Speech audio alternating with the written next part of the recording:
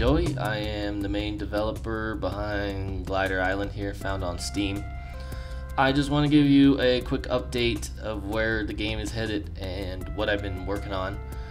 To be honest, I've just kind of been redoing everything. I'm redoing the scenery. I have some new scenery assets, so it's gonna look more beautiful, and it's gonna be more fun to fly around and see the sights. I've also been redoing I decided to redo the physics of the glider, and I think this is gonna help the game quite immensely. So in this video I kind of want to spend some time and show you what I've been prototyping on. So I'm gonna jump into Unity here, and here is our prototype scene. Nothing special. So this glider now uses the Unity physics system. Before the glider, I just kind of hard-coded the glider to use hard-coded physics, but now it uses the PhysX real-world physics system. And to kind of give you an idea of what I mean, so you create a 3D object, right? So this cube, let's say this was my glider, it's static, doesn't have any physics attached to it, doesn't have a rigid body attached to it. So this is kind of my glider before, and I would just program it to kind of move forward, right, left, based on the user input. But now you can add, let's see, physics rigid body. So now this box all of a sudden is using the real world physics system, and you can increase the mass. The box can kind of bounce around, according to the forces applied to it. So now this is how the glider kind of works the same way. So if you hit play here, our box falls to the ground, and our glider kind of works the same way. This capsule represents, like the body attached to the hang glider, and here it's attached to some joints, hinge joints, which is another part of the physics system. And the wings are using a rigid body, so it calculates lift based on how fast you're going and everything, and there's drag, and just to give you an idea, here's all the variables at play that are kind of working in the background on the physics. So let me just fly this around and show you how it kind of works. So let's see. So you can just kind of run forward here.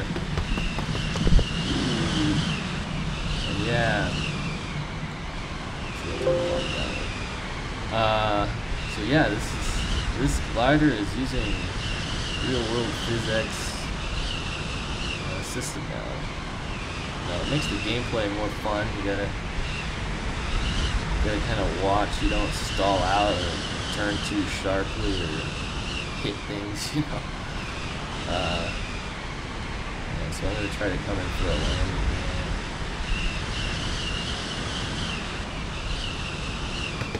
There we go. Pretty smooth landing, So yeah, let's see. I'll show you again here. So you can turn yourself around, and you're like, okay, let's jump over here.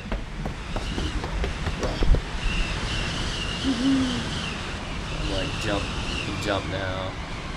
I want to kind of work on the wind system, so I'm gonna create a new wind system. So when you approach a ridge like this, you'll be able to catch some wind, go a little bit further airborne. Ooh, kind of stalled out there. And note, so say you crash or you land nicely, you can kind of just choose to take off again. So it'll change the gameplay quite a bit, and I'll probably be redoing the way the gameplay works. And currently in the game, you fly through hoops and stuff. I think I'm gonna have to redo the gameplay mechanic for that. So we'll see here. So yeah, I'll kind of I'll make another video here when I get the wind system working and have some ideas of how that's gonna work. And I'll make some more videos to keep you guys updated. So let me know what you kind of think about this new way to fly around. If you like the new physics, and share this video. If you like what you see, help support me. You know, every little bit counts. So thanks for watching. I'll just crash here. See where we hit this.